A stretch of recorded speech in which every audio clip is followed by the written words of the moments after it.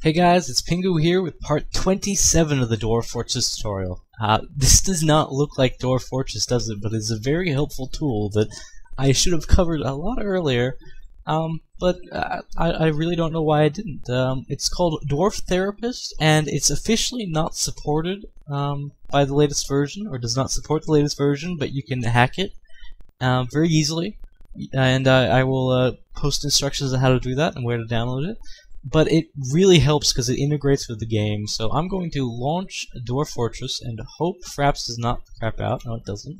So I just have the game launched in the background, and once it's launched, you can hit this Connect to Dwarf Fortress button up here, and just like that, it connects to my game and shows you all the dwarfs I have in my fortress and all the skills, even the military skills and the social skills. And this is very, very helpful because this is so much better than the default skill editor. So I can go through and say sort by mining, and you just click on one of the boxes here to say I want them to do this. So this guy is a legendary crossbow maker, but he's not set to actually make crossbows. So I'm clicking there, and eventually when I commit the changes, all these changes will be made, and I will have my dwarf workforce finally properly designated. So say this guy, I don't want him to do stone detailing because he has 0 experience, so you know, turn it off. And I typically just check everything, every dwarf that has even a novice rating, I enable them. And if I don't have enough, like say I don't have a small animals dissector, or in this case, this guy's bold, so it means he's currently training for the army, I could just you know, also set somebody else and just tell them to do it. So it's very useful, very, very useful. And when a migrant wave comes in, just go through and check all these. It's a bit more complicated with healthcare because you don't know who's the head medical dwarf, or who's a noble in general.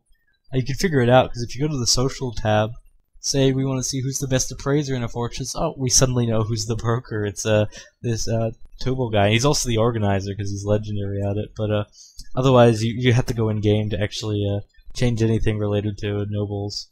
So we got a bunch of farmers here. You'll also notice that a few of these people don't have any hauling enabled. So actually, these guys don't have hauling enabled because they're my healthcare dwarfs. But these guys down here, I can't even enable anything on them. That's because they're children. And for whatever reason, children actually do farming and get experience out of it.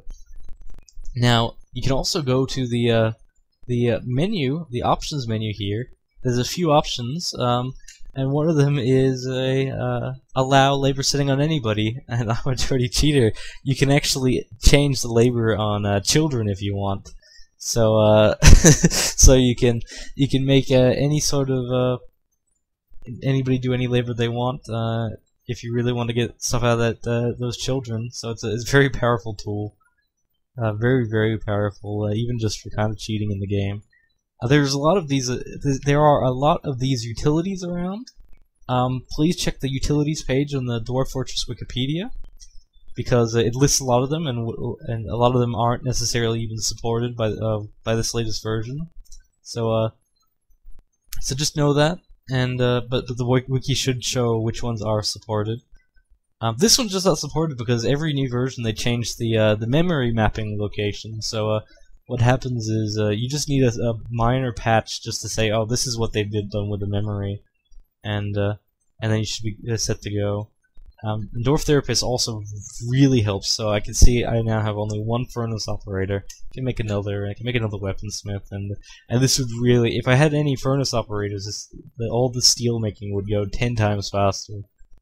And that should be it for now. I mean, I can go through and enable all these tasks, but you get the gist. There's not much else to it. When you actually hit the Commit Pending Changes button up here, it will commit the changes. Right now there are 59 of the changes for 79 dwarfs in our fortress. You know, so see, some of them have multiple changes. Commit, and just like that, when you pull up Dwarf Fortress, they should magically now do those labors. No editing required, and it's very safe because it just changes the memory. I'm not sure anything. I've never had the game crash, and it just very cleanly hooks up with the game. And that is it for now. I'll see you in the next part, and it will actually be about Dwarf Fortress and not about a Dwarf Therapist, also known as Dwarf the Rapist. If you if you read just the URL, because it's the URL has Dwarf Therapist in it, and yes, it is kind of a joke, but it makes sense as well. So yeah, might as well just yeah, we're done, and see you guys next part.